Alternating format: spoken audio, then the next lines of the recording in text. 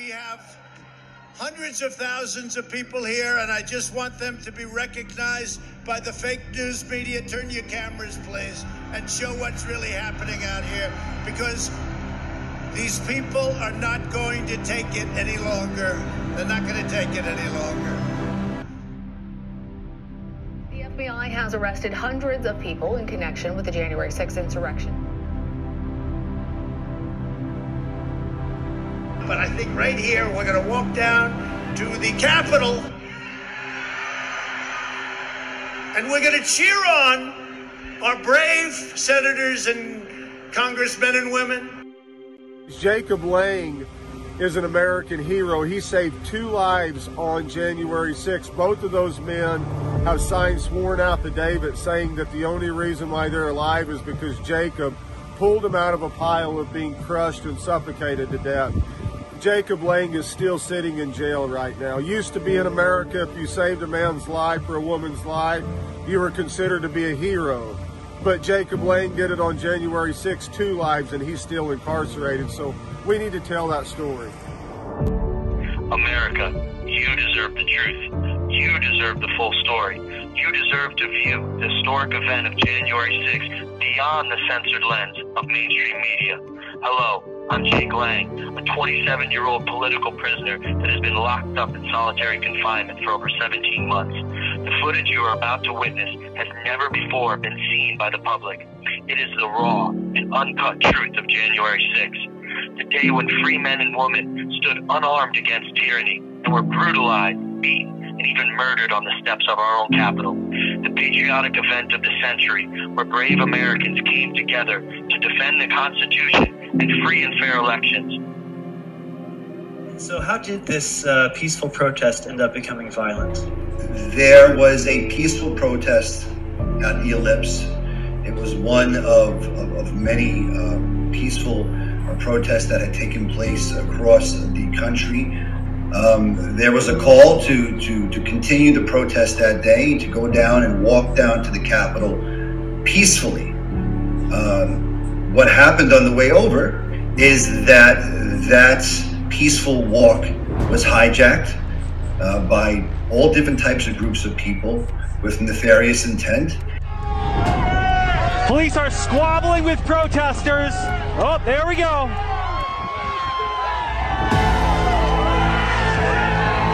And they just reached the Capitol again. The police, who are in charge of securing the perimeter, move aside the barricades and let the protesters, or rioters, or insurrectionists, whatever you're going to call them, a lot of people still in prison, let them in the building. How about the one guy? Go in, get in there, everybody else. Get in there, go. Nothing happens to him. What happened with him? People were funneled into areas of the Capitol that were either undermanned or that defenses had been taken down, barricades had been moved by people like Ray Epps and a bunch of other nefarious actors that day. There's a man called Ray Epps who was a longtime conservative activist. He was captured on camera at least 3 times, possibly more, encouraging people on January 6th and the day before, January 6th Eve, January 5th, encouraging protesters to storm the Capitol. Tomorrow, we need to go into the Capitol! Into the Capitol! Peacefully! Fed! Okay, folks, everyone, as soon as the president's done speaking, we go to the Capitol. The Capitol's this direction.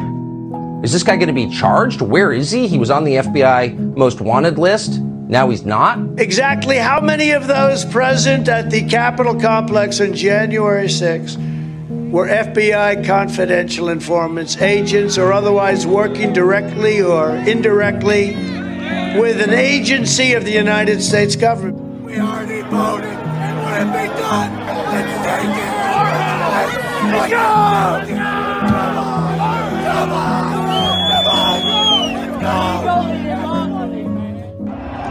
Okay, we're in! Come on! We gotta fill up the Capitol! Come on! Come now! We need help! We're gonna fill up the Capitol! Come on! Move forward! Climb up over the wall! Get into those bleachers!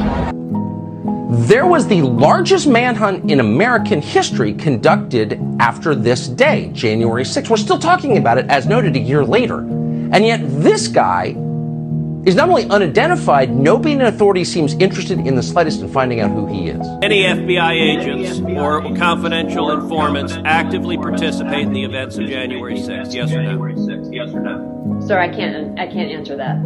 Did any FBI agents or confidential informants commit crimes of violence on January 6th? I can't answer that, sir. Did any FBI agents or FBI informants actively encourage and incite crimes of violence on January 6th?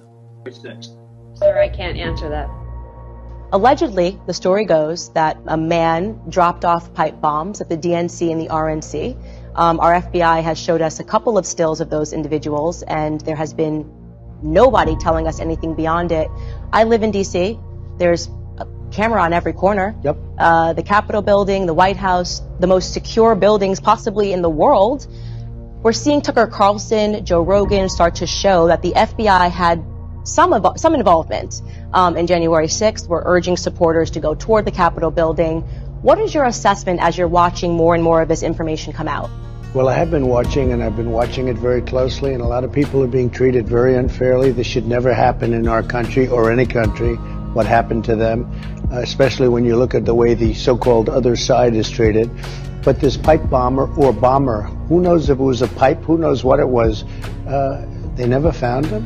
I've seen pictures of him, and very clear pictures, and you know that they do have cameras, not just a camera, they have many cameras on every corner, and I would imagine they probably know who he was, and I guarantee he wasn't one of the people that were at that protest for the right reason. It was a protest. You know, the insurrection was November 3rd, the election day.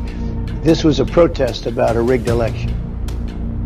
We have put together, I think, the most extensive and inclusive voter fraud organization in the history of American politics. All of us here today do not want to see our election victory stolen by emboldened radical left Democrats, which is what they're doing, and stolen by the fake news media. That's what they've done and what they're doing. We will never give up. We will never concede. It doesn't happen. You don't concede when there's theft involved.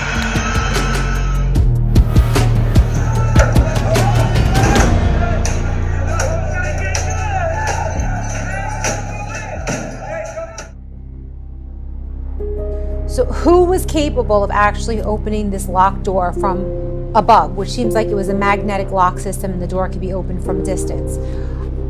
That's the mystery. Who opened this door? Who had knowledge of how to open this door so that this gentleman could let people in? And the gentleman who actually was walking to the door and he signaled up and asked the person to open the door, he has not been arrested yet, and he is not on an FBI wanted list.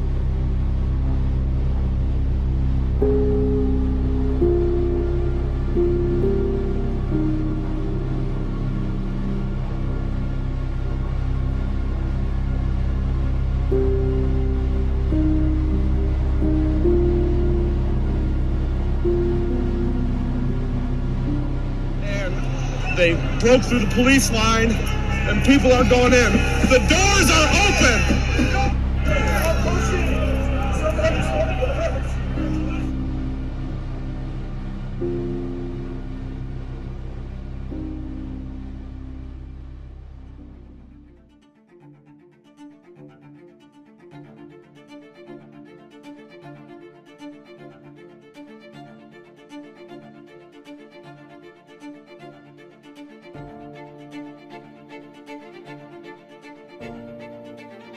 Peacefully to discuss what needs to be done to save our country. Remain calm. We're not going to assault. We're going to be heard. Everybody, this must be peaceful.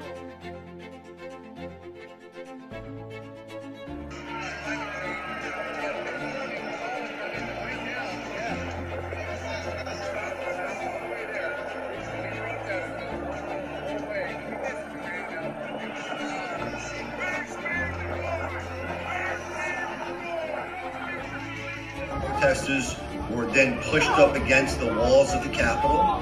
The police who were defending the walls of the Capitol then pushed back against the protesters, and a conflict ensued as a result.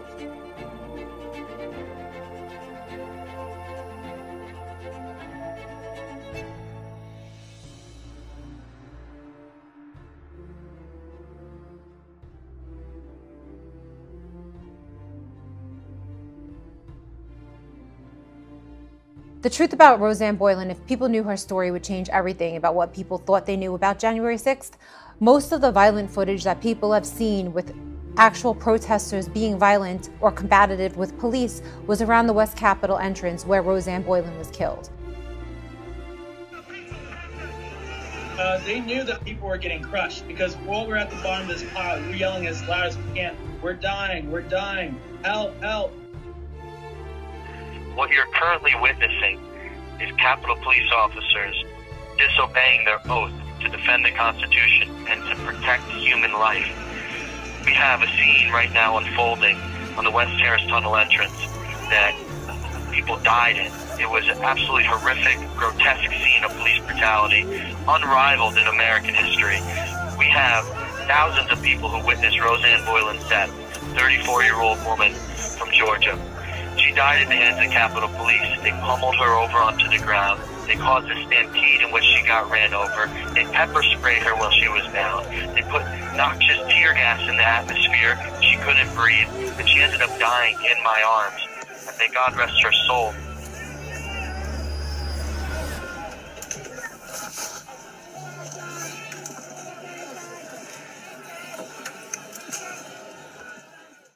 The real fights that the news talks about in the media, where they drag the police officer down and they're beating the police officer and all that, and they say the things about the police they shouldn't be saying, that was after they killed Rosanne Boyland. That was after they almost killed me. That was after they gassed an entire crowd.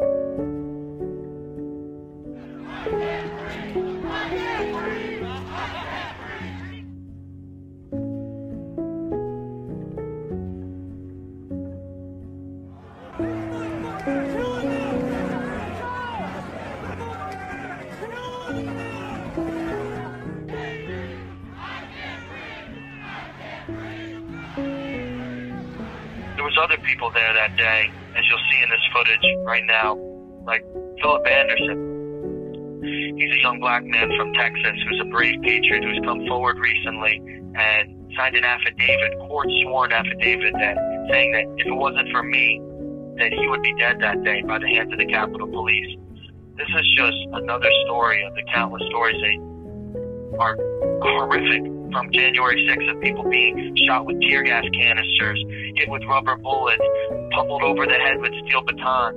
There was a concerted effort by the Capitol Police that day, to absolutely punish the American people and hurt them, and not to defend human life, and not to usher them into the building and take selfies like we've seen in some different parts. On the West Terrace Tunnel entrance, they were there to hurt people. They weren't fighting back, we're getting crushed. What they did was they pushed more and more people on top of us. They were beating and beating and beating.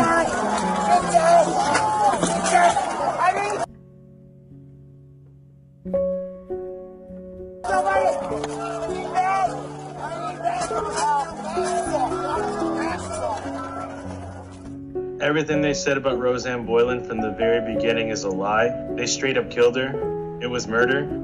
And I was holding her hand as she died, all right? And everything she felt, I felt as well, because I was right there next to her at the bottom of the pile holding her hand.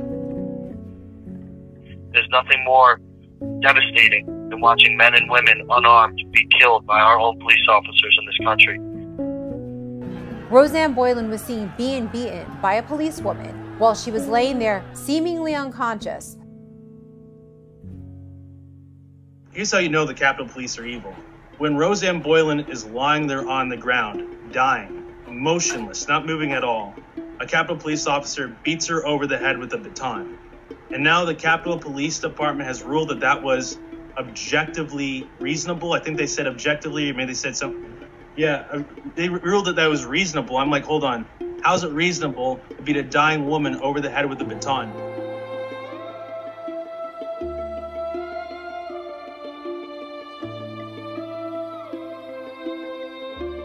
So Lila Morris walks free and Roseanne Boyland is no longer with us.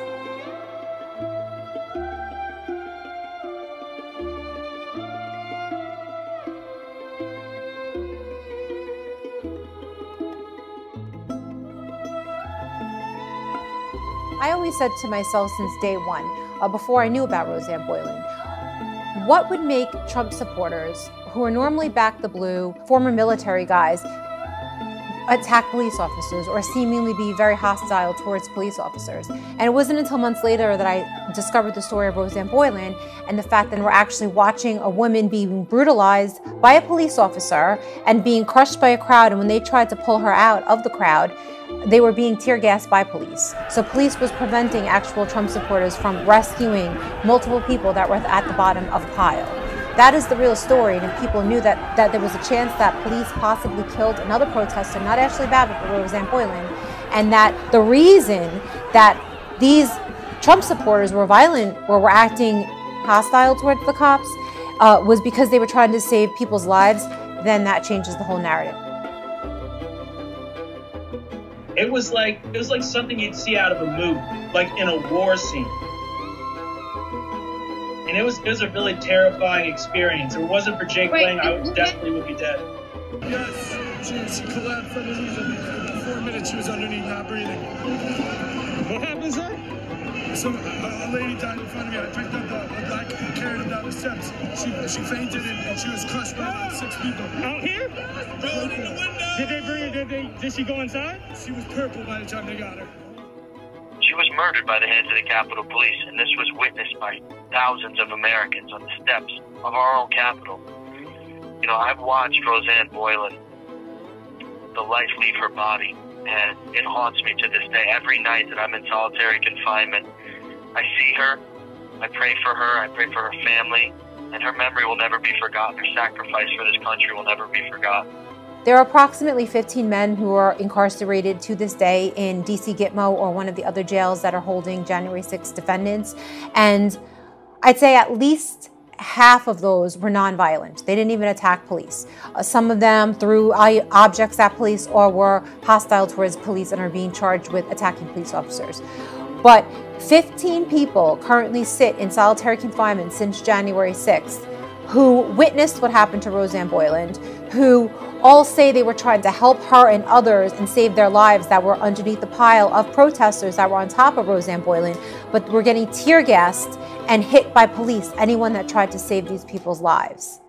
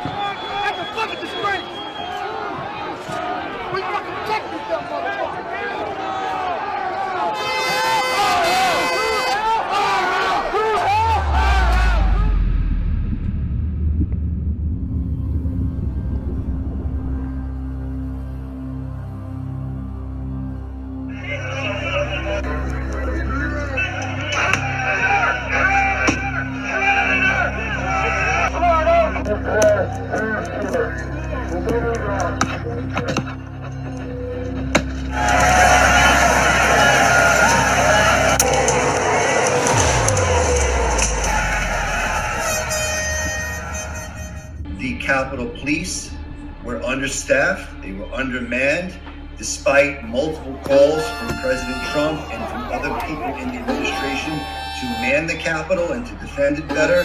They were undermanned, it feels like intentionally, to provoke a conflict. A conflict happened that day, and as a result, you have this massive dragnet where everybody who had the courage to go to DC that day and object to the election results is now a target of the Department of Justice. This is citizen journalism needed to pull back the media curtain and expose their lies by showing you the truth.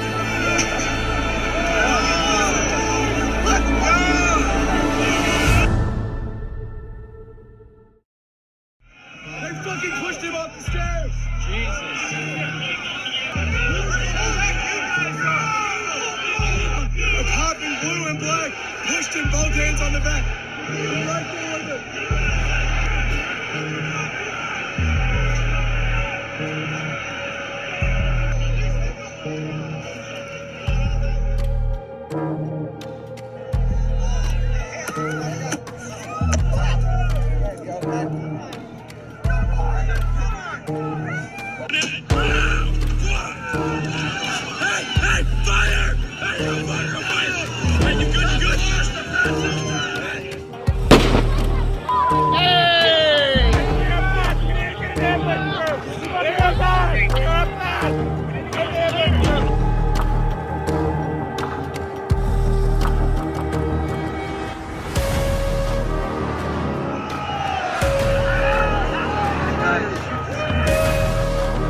They enticed them, they entrapped them, and then they attacked them.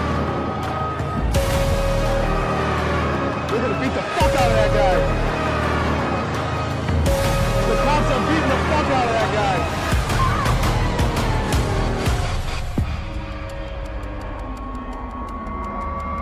They're shooting into their own people.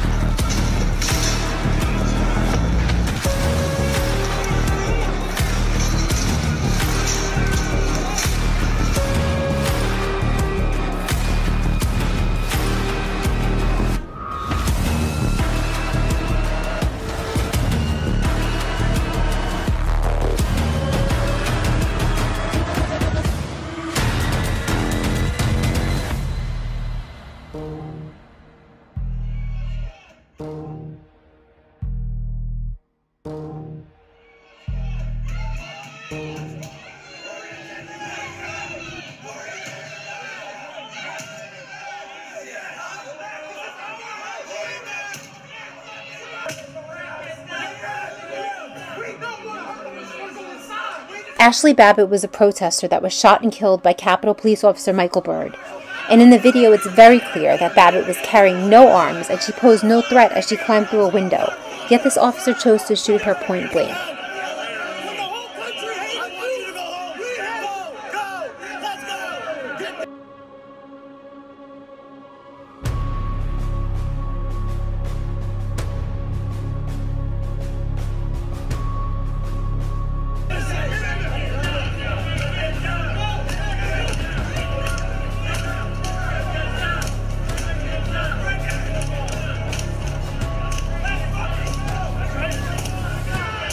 In most jurisdictions, the use of deadly force is justified only under conditions of extreme necessity as a last resort, when all lesser means have failed. Deadly force was not necessary to deal with Ashley Babbitt, an unarmed veteran and woman who posed no imminent threat. You can see this creepy hand with a gun in it to the side pointing at the door, almost laying in wait for someone to shoot.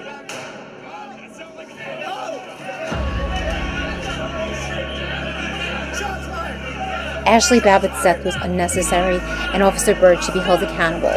But the Capitol Police found Byrd's actions were, quote, lawful and within department policy. So, decorated Air Force veteran Ashley Babbitt is dead, and Officer Byrd is called a hero. That is the upside-down America that we live in today.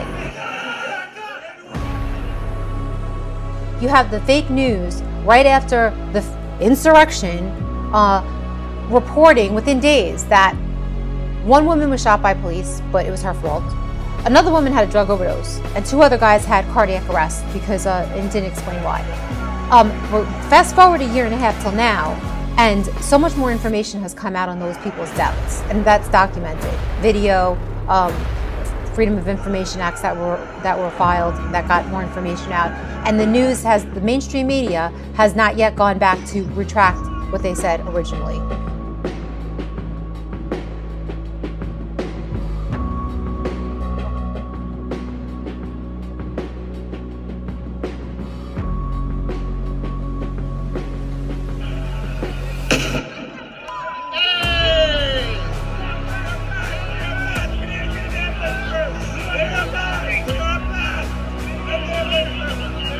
As flashbang grenades went off, a man in the crowd suffered a medical emergency and then was pulled out to get CPR.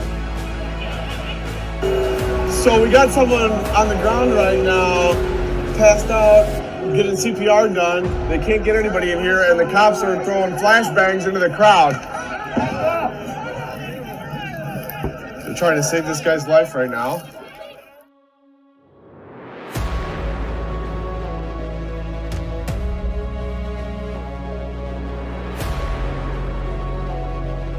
It wasn't like they were banging these guys that were walking in, or even like right on the perimeter. These are two guys that were pretty far from the Capitol that just happened to be in the path of a flashbang.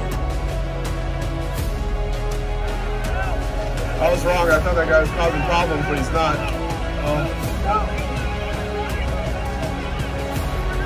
think that man probably died. I think it's So no one ever talks about in the mainstream media these two guys and how they really died. If you Google their names for the rest of time, unless it's changed and we get the narrative changed, it'll just say that they had cardiac arrests at a Trump rally. The mainstream media actually started a rumor that one of them tased himself to death. The cop grabs him and throws him back. See, watch. Tries to reach in and pull him out.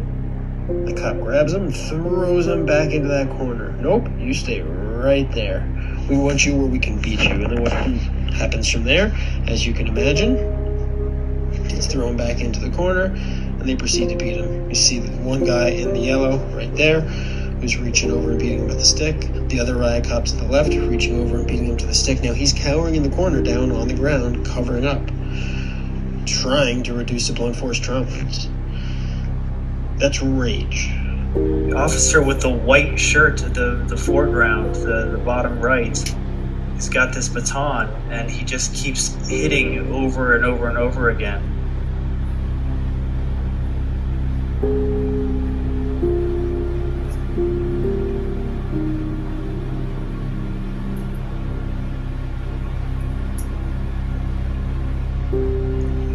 So Joseph, I'm seeing this officer in the white with the baton hitting dozens of times. I don't know if he's trying to target one person, but it looks like he's trying to inflict damage on someone.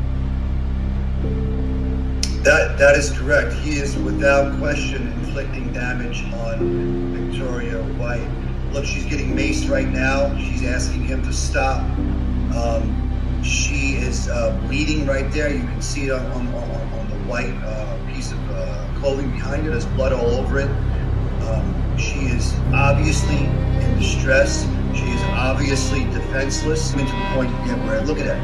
Look at that. This is a grown man. That is a collapsible asp right there. That device is supposed to be used as per DC police protocol. You see her face right there. She's struggling to break windows in emergencies. And it's supposed to be used below the shoulders for self-defense or to disable somebody with a weapon. And it's only supposed to be used above this. There he goes punching her in the face. Look at that. Look at that. That's an animal.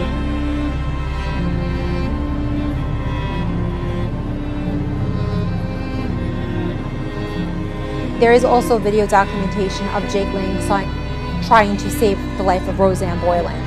But because he was preoccupied with Philip Anderson, a bunch of other people pulled Roseanne Boyland out, and there's video footage that I'm still trying to obtain that I know exists to this day of Roseanne being worked on by Trump supporters. It's very emotional footage, desperately trying to revive her, doing CPR on her, trying to give her resuscitation, when the cops whose job it was just stood by watching, tear gassing them and beating them. So there's footage that exists that people have not seen, and when they see this footage, it's going to really help change the narrative.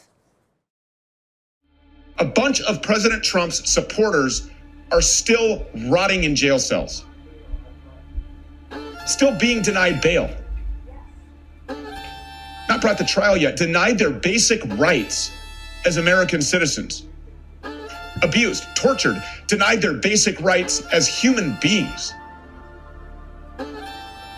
And don't be surprised if these psychopaths who run DC try keeping some of these patriots locked up for all 4 years of this fake installed Biden regime. The Obama administration. And they'll do it just for the sick thrill of it. Jake Lang, who we spoke to not long ago, is one of those political prisoners being held in the DC gulag. He was arrested almost immediately after January 6th, so he's already been rotting in there for a whole year now. And these worthless courts have repeatedly refused to let him out on bail while his trial is pending. Keep in mind that right now in DC, more than 90% of criminals are let out with no bail whatsoever. They're just let back onto the streets. In DC, more than 90% of criminals are let out with no bail whatsoever. They're just let back onto the streets, where, of course, a lot of them continue committing crimes because, hey, why not? In New York and in San Francisco and in Philadelphia, mentally ill vagrants are left totally unchecked until finally they just kill somebody. And keep in mind that last summer, thousands of Antifa and Black Lives Matter domestic terrorist goons assaulted police, targeted them for assassination, threw Molotovs at government buildings, lit fire to occupied police precincts, burned down churches, destroyed staple corner stores, raped people, assaulted people, caused $12 billion in damage over the summer of 2020 in just a 3-month period in the name of a career criminal, home invading thug. And sure, many of them got arrested, but almost all of them were released immediately without bail. Was January 6th different from other protests around the country that had occurred previously that spring and that summer? And if so, how? Following the death of George Floyd, there were, from what I have calculated, 537 different protests or riots where property damage was done and or other crimes were committed. Of those 535 plus riots, that happened in a 10-week span. So there was approximately 50 or more of them happening throughout our country on a weekly basis, with over billions of dollars in property damage being done. This is one day, one afternoon, where there are a handful of officers as opposed to over 2,000 officers alleged to have been injured. And on this one day, there is about $1 million in property damage as compared to over $2 billion. So as far as a breakdown, this is one afternoon, one day that ultimately was not what it was intended to be, that spun completely out of control.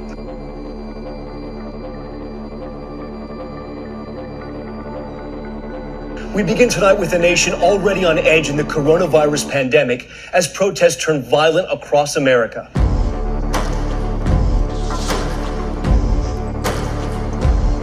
During 2020, there was up to $2 billion in damage due to the riots that swept the nation.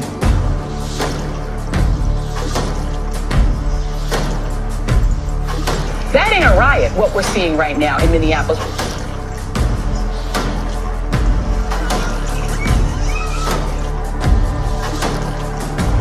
How I characterize this. This is mostly a protest.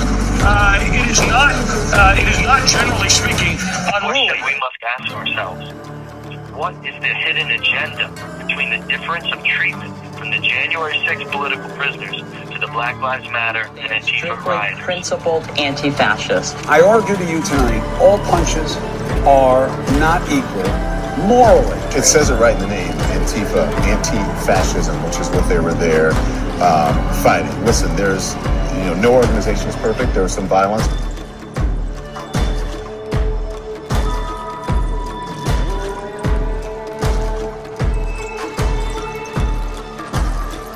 Any reasonable person would say we shouldn't be destroying other people's property, but these are not reasonable times. But thank goodness for the looters, man. And please, show me where it says that protests are supposed to be polite and peaceful. I don't care that much about statues. Throwing it into the harbor? People do what they do. What you're seeing behind me is one of multiple locations that have been burning in Kenosha, Wisconsin. Do not get it twisted and think that, this is something that has never happened before, and this is so terrible, and where are we, and these savages and all of that. This is how this country was started. People get mad. Most of the major movements in American history have started at the grassroots level and at some point have turned into direct conflict with American government. So remember your history before you judge your present. And if you see anybody from that cabinet in a restaurant, in a department store, at a gasoline station, you get out and you create a crowd. And you push back on them. And you tell them they're not welcome. Why have I been held for 17 months with no bail? Well, the kid gloves have been handed off to Black Lives Matter and Antifa protesters for firebombing buildings and assaulting police officers with no regard for human life. There's an obvious bias against conservatives in America. They tried to burn down Washington. We're talking federal buildings. They were terrible. Every Democrat city was on fire, and nobody says anything about it. Antifa and BLM were causing such problems, including death. You have to have equal justice. It's very, very unfair what's happened to this group of people. No one can tell me that if had been a group of Black Lives Matter protesting yesterday, they wouldn't have been treated very, very differently than the mob of thugs that stormed the Capitol. We all know that's true. And it is unacceptable. Totally unacceptable. I would absolutely give them a pardon The if punishments things don't work out fairly. Punishments are out of proportion to the crime. Out of proportion, like 20 times out of proportion. These people are being persecuted, and the other ones, when they caught people who killed people, they want to give them the minimum sentence. They're out there fighting for a minimum sentence. No, it's a very unfair situation. Black Lives Matter, Antifa, and others, these radical left people, I mean, you have the vice president trying to bail everybody out of jail, but they weren't in jail very long. It was pretty easy to do. Yeah. And getting the bail was very easy. These people are in jail, in a horrible, disgusting, dirty jail, so bad that the court system, which is very left, is angry that people have to live like this. And some of these people are not guilty. Many of these people are not guilty. What they've done to these, and in many cases, patriots, they're soldiers, they're policemen, what they've done to them compared to what they've done to the other side, you know, you have to have equal justice, and this isn't equal. Do you think that your client, Edward Jacob Lang of Narrowsburg, New York, is a political prisoner? I think that under these circumstances, under these charges, the only reasonable conclusion that anyone could draw from the arrest to being transferred in the middle of the night without notice, not being able to see his family, having to filter and drink water through a sock in a hole where he has no human contact or sunlight for months at a time, being denied access to his attorneys, having a beard that is so thick that has not been shaven in 6 months, without being denied a haircut. The only reasonable conclusion that you could come to on these facts is, yes, these men and Edward Jacob Lang are being treated as political prisoners. And as a result of that, he has spent the last several months since late January in the D.C. jail, where he still is currently. That is correct, under harsh conditions. Now, we're harassed on a daily basis here. They send prison guards in to watch our units that are particularly aligned with liberal-seated causes like Black Lives Matter, and they target us, and what they do is they try to psychologically, you know, just afflict us in any way possible. They change the rules on us all the time. They wake us up in the early morning hours on September 18th when they had that rally, January 6th rally for us, Washington, D.C. They woke us up at the wee morning hours, and they told us to grab our mattresses, and they marched us through the jail. They didn't tell us where we're going, how long we're going to be there, why we're being moved. And this is psychological warfare tactics to try to break down people's resolve and to keep them constantly in a manipulated state. It's horrendous the way we've been treated. So, Jake, no doubt you're going to probably face some repercussions for even doing this interview with us today. Are you a little worried about that? Fear does not live in the hearts of patriots, and You know, it's time for the American people to band together and to stand behind the Constitution and to really support the January 6ers, because we were the frontline. This call is being terminated by the facility. Uh-oh. Yes. All right. Interesting. Someone didn't like that conversation.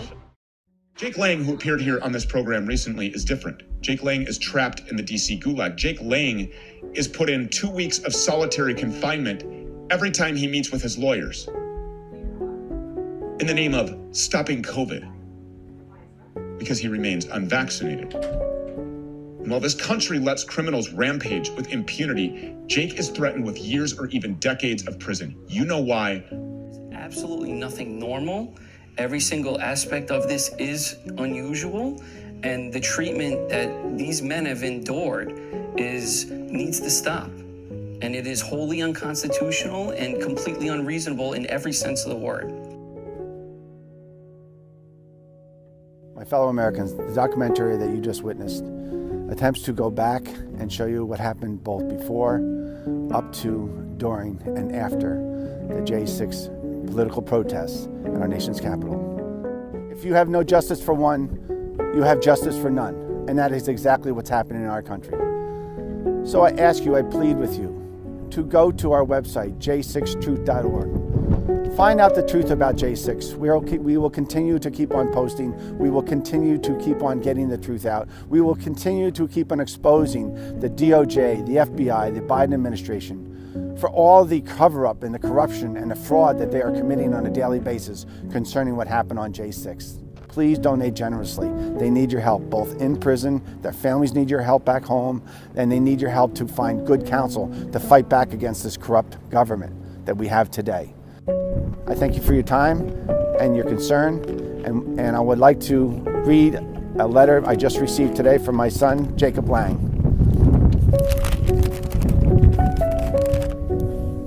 Hello, Faja. Another glorious day to be alive. What was it that famous president said? We have nothing to complain about except for the source of complaining itself.